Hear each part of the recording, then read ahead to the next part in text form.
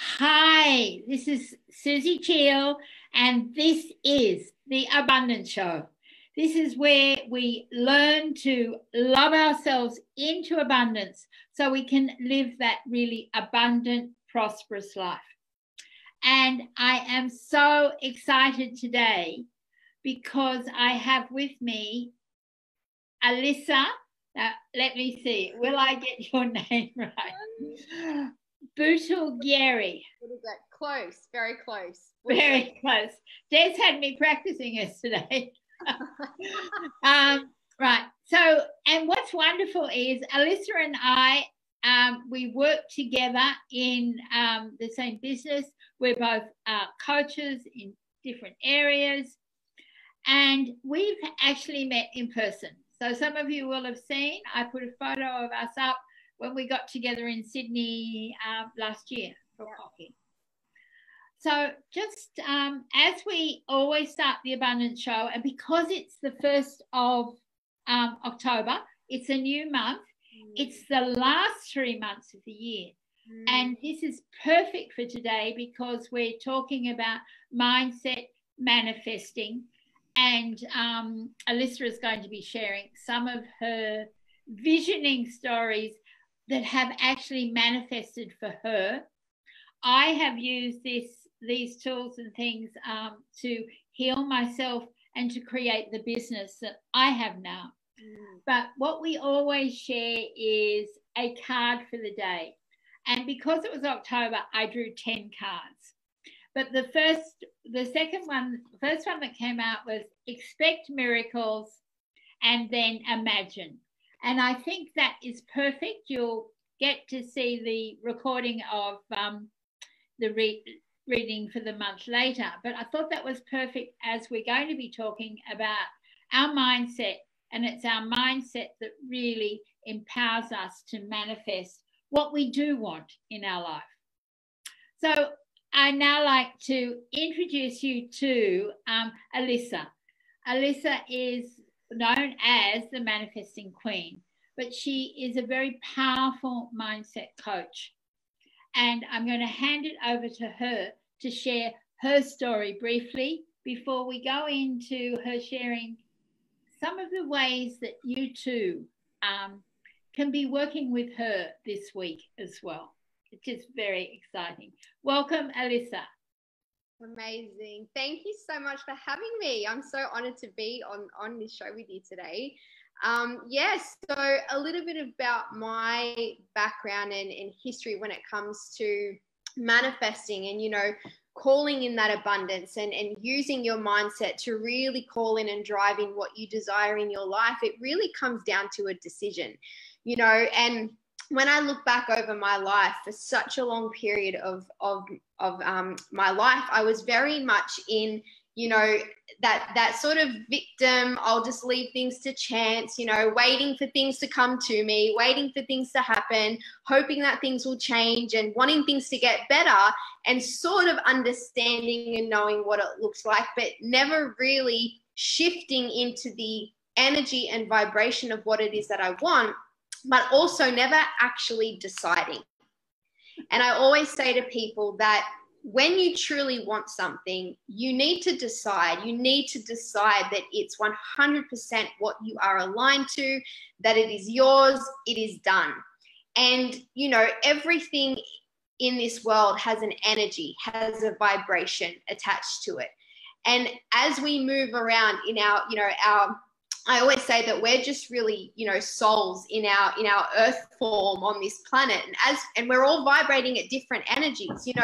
This hat has a certain energy and vibration. The water on my table has a certain energy and vibration. The chair that I'm sitting on has a certain energy and vibration around it. And we just get what we are an energetic match for because everything is energy. And when I started to slowly understand that when I was going through my own sort of journey, because like I said, take it back 7-8 years, I wasn't in a great place, within myself. Like I said, I was very much a victim to my life, a victim to my circumstances, and it was everyone else's fault that I wasn't where I wanted to be and I wasn't really stepping up and creating what I wanted to. So, after going through such a journey, and I don't know how deep you really want me to go into that, but just realizing that, you know, I really had to do something. I had to shift where I was at. I had to make that decision when I got to a pretty dark place in my life. And so I got my first coach and mentor, and she really started to help me see things differently. And then I sort of went on my own path of understanding vibration and manifestation and, you know, journaling. And I started doing that, and step by step, really slowly, I started to, you know, I would journal something or I'd visualize something, and then it would come to fruition. It would happen. It would show up in my reality. And that's when I really honestly became pretty obsessed with, you know, manifestation and energy and vibration and manifesting what we want. And that's fantastic, Alissa. And as part of that, did you find, you know, when things weren't working for you, were you actually, did you think you loved yourself then? Or have you at the same time, to get to this point, had to learn to, you know, really love yourself? What I say to people when I first start working with them is, okay, can you stand in front of that bathroom mirror and say, I love you? And I know when you first start, it's hard, but it's a testing point for all of us as to where we're at with fully accepting ourselves. So I'd just like you to share where you came from in that self-love journey as well.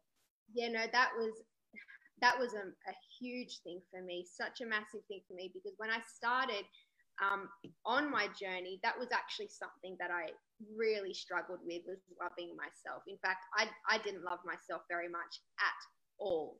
You know, I went through bullying in primary school and then a bit of high school because I was always a little bit chubby.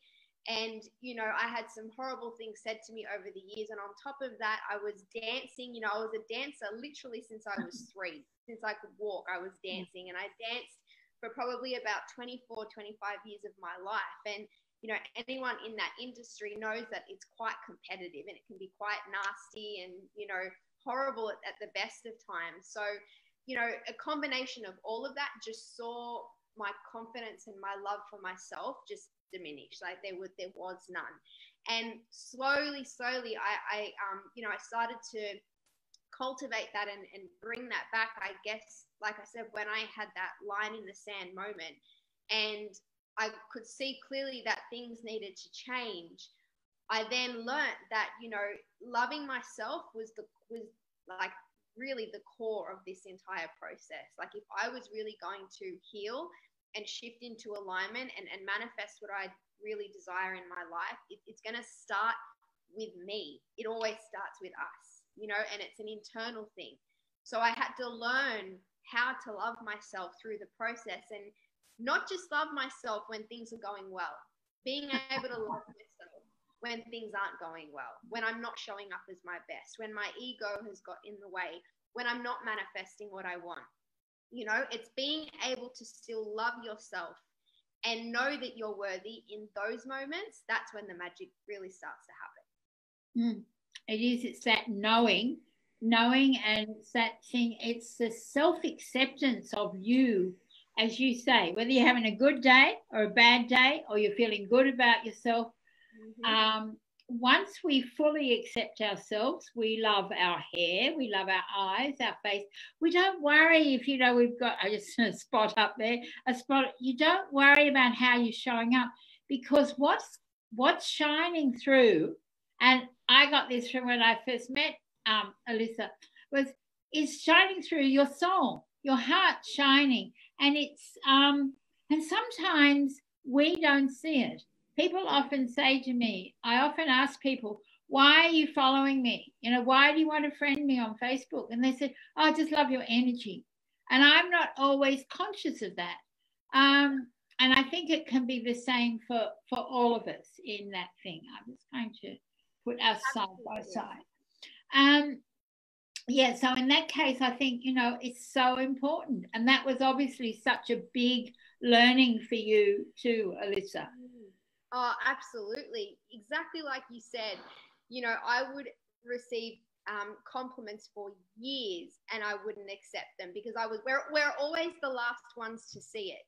And, you know, a big part of manifesting is really being able to receive. You know, I often say to people, if you're not receiving the money that you want, if you're not receiving the income that you want, the success, the team, the business, whatever it is, if you're not receiving any of that, that's not a money issue.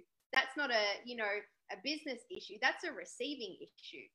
So it's being able to receive in all areas of our life, you know, being able to receive those compliments and whatever sort of love and abundance is coming to us, we're so quick to sort of shut that off because we don't feel worthy.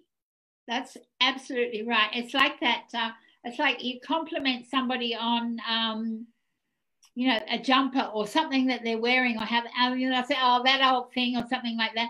And I had to get out of that. And I mean, I've been told by a mentor coach that I was actually blocking my own receiving by how I was putting myself forward and things like that. So I totally agree with you with that. Now let's move over to the manifesting side. When I met Alissa last year, she was living in Bondi, I think, Bondi Junction. Yes. And, yeah, right next to Bondi. And earlier this year, I saw she had moved into her dream home that overlooks the water. And I just like you to share with people, because that is a real, to me, that's a vision board, a visioning exercise. And you have manifested something that I'd love you now to share with people how that came about for you. Yeah. So the thing about manifesting, and, you know, obviously teaching manifestation for so many years now and having really worked on it myself, the thing I always say about manifestation is the steps don't change. The fundamental steps never change. It's always what we are available for, our capacity to receive, and how big our container is. You know, it's we want to receive more, we need to be able to have a container that can hold more, right? So the steps when it comes to calling in what we want never change. And, you know, I created an entire program called Master Manifestation around, funnily enough, you say that, the exact steps that I actually utilized to call in my first apartment that we moved into. Because back then, a couple of years ago when we moved into that was actually our like next big step and achievement. So that was huge to us back then. Then, like you said, we moved into the place that we're in now, and that was like another step up again. And, you know, it really comes down to, you know, the steps to manifesting is really getting clear. So getting clear on what it is you want. The universe loves clarity. When we aren't clear on what we want, the universe doesn't know what to give us. It's like when you go to a drive-through, right? Imagine you're going to a Starbucks drive-through, and you get to the drive-through and you're like, oh, I'd like to have, you know, an almond cappuccino. Actually, no, latte, no soy. Like, the person that's serving you is going to look at you and go, what do you want? Like, come back when you know what you want, right? When you clear and you walk up to the window and you're like, I want an almond cappuccino, and that's what you want, you go to the other side and that's what you're going to get, right? The way that we manifest our dreams and desires is exactly the same. It's like you're ordering it, right? You go to a restaurant and you got to be specific with what you want, because that's what you're going to get most of the time, right? So it's having clarity. And a lot of people, you know, through teaching people manifestation for so long now, a lot of people actually aren't clear. They think they're clear. They think they're clear. They think they know what they want. But when you get down to the specifics around it, they're actually not very clear at all. So it's getting really clear on that. Then obviously your belief comes into it, right? And this is a big thing for people, because people like to see things before they believe it, right? And we all know that in order for you to see it, you've got to believe it first. It's absolutely, yes. Right? As Wayne Pryor wrote a book many years ago about it. Exactly, right? So the belief a lot of the time comes down to the subconscious programming and wiring and the limiting beliefs that we've got going on in our subconscious that we really can't see from a conscious level, because 95% of what we manifest, of how we show up every day, is coming from a subconscious place. 95%. That means only 5% of what we are actually creating is conscious. We're aware of it. That is huge. It is huge. It really is when you think about it. So if 95% of you isn't wired properly for you to actually manifest what you want, and you're not aware of the limiting beliefs that are in the way, it's going to stop you from calling in what you want, right? So it's the belief really comes down to looking at, okay, so why don't I believe I can have this? What are the bad things that I feel might show up if I actually allow myself to have this? Because a lot of the time, you know, we've got a lot of shame and guilt around actually having what we want. And it comes down to, you know, feeling like we're going to lose love and connection if we actually allow ourselves to have what we want, right? And I could go into that in such a big way, but that's you know, that's for another time. And you can always contact Alissa to get her manifesting course. But it's so amazing, isn't it? Because this is where, when you're talking about getting really clear, it's I suppose it's a bit like one of the things when I first trained with Law of Attraction with Michael Lozier, of the clarity through contrast exercise, where, you know, look at all the things you don't want in you, you know, you don't like, you're not happy with, and then turn it around so that you're actually focused on the positive things and what you, as you say, what you do want. What we find is so many people think about what they don't want more than what they do want. So it's as Tony Robbins says, we can do it in a heartbeat. We can make that decision in a heartbeat. What do you think it is that stops so many people making the decision in a heartbeat? It's exactly what I said. The two top human needs in society is love and connection. Yeah, that's right. So everything that we do is driven by love and connection. So if for whatever reason we feel that by having what we desire is going to take away any sort of love or connection, then we're going to self-sabotage our way there. We're going to get in the way of actually receiving what we want, because we don't feel worthy, or we feel guilty, or we've got stories around why we can't have it. And a lot of people actually don't make that decision because they believe that once they get there, somehow they're going to lose that love and connection. Whereas what happens is, the more you love yourself and the less you're worried about what else is going on. And as you know, Christy and I talked yesterday about the importance of letting go what no longer serves us. And sometimes we have to let go of those people who we think do love us. But and then we create this space for the people that we can serve and the people that we want to connect with. Which can bring us to, I mean, probably if I hadn't chosen to become what I'm calling a digital marketer, if I hadn't chosen that path, I would not have met Alissa. I wouldn't have said one day, oh, I'm going to be in Bondi, I'm going to be in Sydney, I'd love to have a coffee with you. And it's so nice to be sitting here now knowing that, you know, we've actually had a conversation, shared a coffee, and given one another a hug, and sort of feel really comfortable. And I'm really looking forward to, when I have time in Sydney, to come and visit you at Vaucluse, because it looks amazing. Definitely. So this week, I'm involved with, as Christy and I spoke about yesterday, but with Alissa and another one of our colleagues, Chantel, in learning how to ignite your momentum online.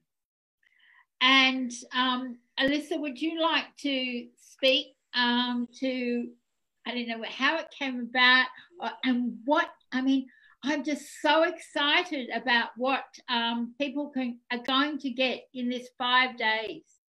Yeah, me too. So the way that this came about is, like you mentioned, myself, Christy, and Chantel really came together and sort of said, how can we support people that are in the online space, because they understand the power of the online space. I think a lot of people are waking up to the power of what we can create online. And we sort of came together, the three of us, successful entrepreneurs. We've all been entrepreneurs online for a good, 7-8 years now. We've all built 6-7-figure businesses, and we understand that there is the mindset around actually creating what you want, and also the strategy, the skills that are needed, around creating what you want. And we've, all three of us have got so much wisdom and knowledge when you put us three together, because we've, in a lot of ways, online business, even 7-8 years ago, was so much more challenging than what it is now. Absolutely. We didn't have half of what we have available to us now that makes it so possible for people to start generating a really good income and business online. So we've sort of come from that space where we had to wear a lot of the hats and do a lot of the hard yards. And now we're coming together to teach everyone what we know, but to also share with people how they can, like you said, ignite their online presence, their business, but also themselves internally, because it all does come back to self. Who you are on the inside is what you're going to attract on the outside. So when you bring business and energy and strategy together, you really can create magic. So that's the value that we're going to be sharing with everyone, how we built successful businesses, how we shifted ourselves internally, the strategies and the skills that we've learned, where we're basically laying it all on the line to share with people over the next week. Yeah, it is so exciting. And, I'm so happy just to be part of it and supporting the people that, I've already joined in there. And it's that, I suppose the thing is, some people might be thinking, because I'm a lot older than Alissa, and I've done a lot of this work. But what I've found since I joined into what for me is this amazing heart-centered community, which is what I was looking for online, is the inner work, which I always knew I was going to be doing all my life, because I remember somebody saying, haven't you finished doing that yet? And I realized it's ongoing. But what I've found through working with this supportive community and in this business, I've learned more about me.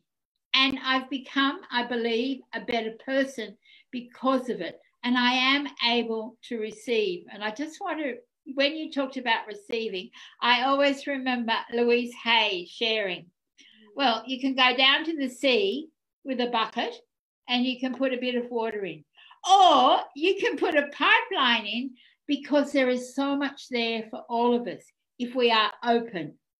Yes. Yes, absolutely. It's all about being open.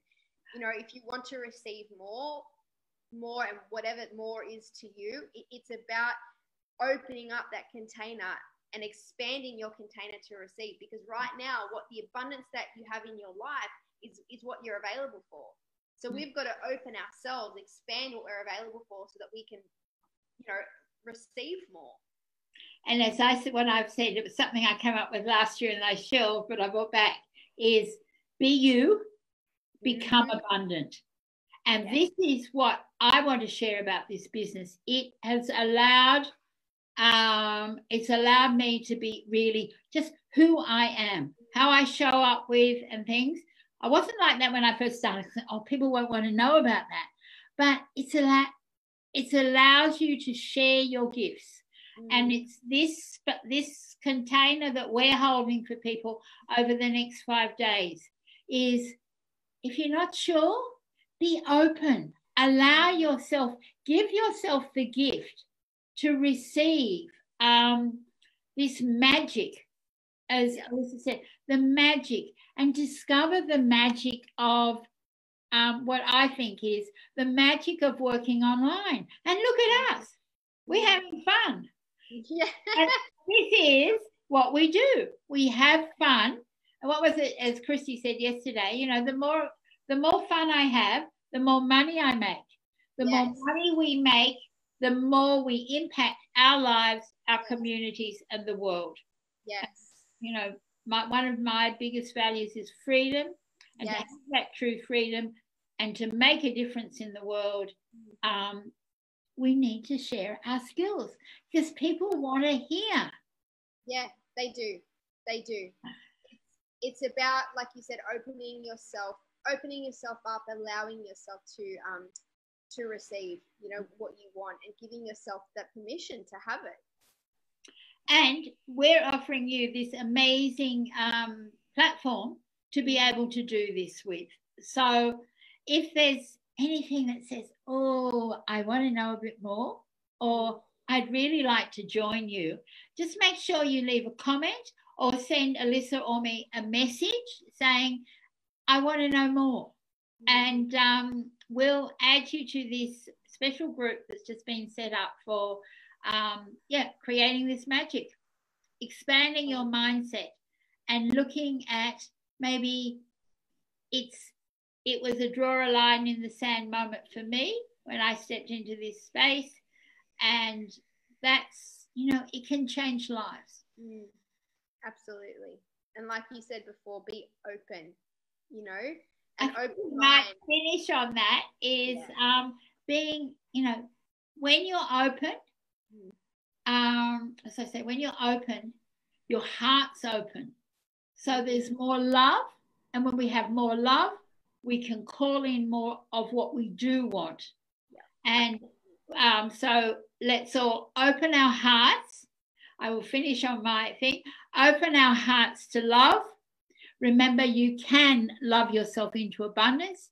Thank you so much to everybody who's been watching or watching the replay. And thank you so much to Alissa for being here. I have really enjoyed having you on this Abundance Show. You're welcome. Thanks for having me.